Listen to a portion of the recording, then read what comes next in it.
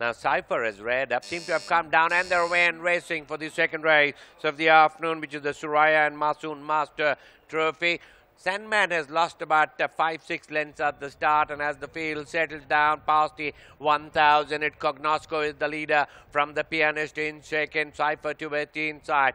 On the outside, 3/4 of a length away, there is Dowsabel. Silver Step is the grey, hugging the rail. On the outside is Ron. They pass the 800. Length and a half behind is Sandman is the back marker.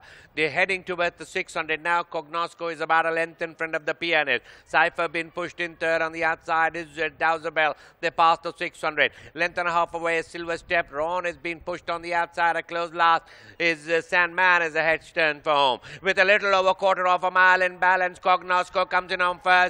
Is travelling nicely out in front. Leads by about 3.5 lengths in front of the Pianist.